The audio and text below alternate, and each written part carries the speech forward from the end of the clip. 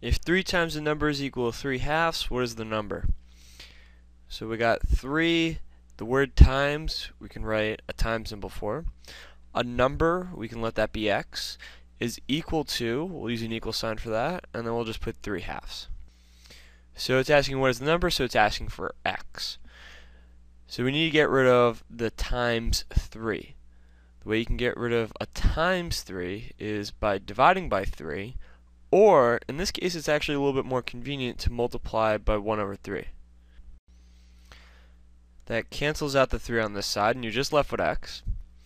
But then here, this 3 cancels with that 3, and all you're left with is 1/2.